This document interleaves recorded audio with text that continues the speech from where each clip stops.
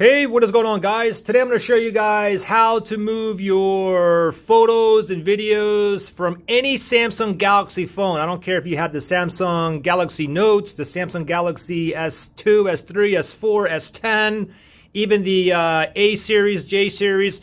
It all works exactly the same way to transfer files, basically videos and photos, from your computer or from your phone to your computer. Okay, now I have a video that I want to transfer onto my computer here. This is a Samsung Galaxy S8 Plus, by the way.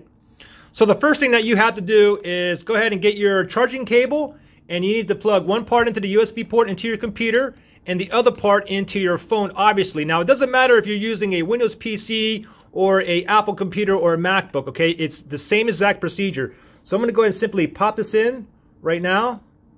Let me just go ahead and plug this in.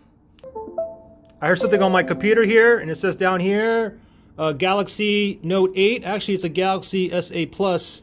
That is really weird. Anyways, a message may not pop up for you. It really doesn't matter, okay?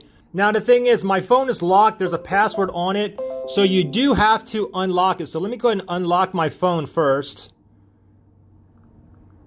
Now, the thing is, if you don't do this, then you may get a message that's saying, does this phone trust that computer? And you got to click on yes, okay? Anyways, so I'm logged in right now. Let me just go into my File Explorer here.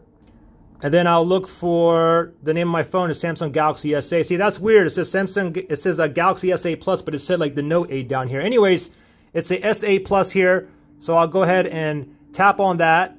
And then I'll double tap on phone. And with all the Samsung Galaxy phones, all of your photos and videos is all in a folder called DCIM, okay? And many other Android phones as well. So double click on DCIM. And now from here, I mean, I have camera here, which includes all my photos and videos, and then I have all my screenshots here. I'll go ahead and click on camera here. And these are all my photos and videos here, okay? So you can go ahead, from here, you can go ahead and highlight. You know, you can click the photos and videos that you want. Or you can, simply just go like this, and then you can right click, and you can go ahead and click a copy, or you can do a cut. I'm just going to go ahead and copy this last video here I just made for a YouTube video. I'm going to go ahead and right click this, and I'm going to click on copy.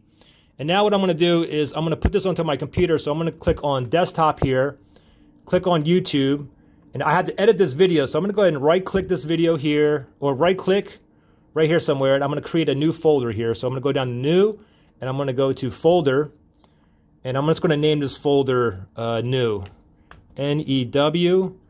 And then I'm going to go ahead and click down here. And now I'm just going to go ahead and double click it. Now I'm going to right click and paste that video that I copied, okay?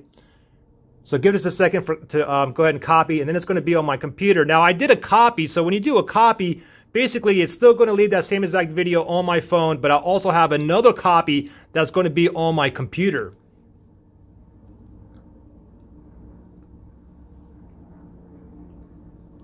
Anyways, there you go. It is currently on my computer. If you guys have any questions or anything like that, just comment below. Let me know. I'll help you guys out. All right. Thanks for watching, guys. And I will see you on the next one.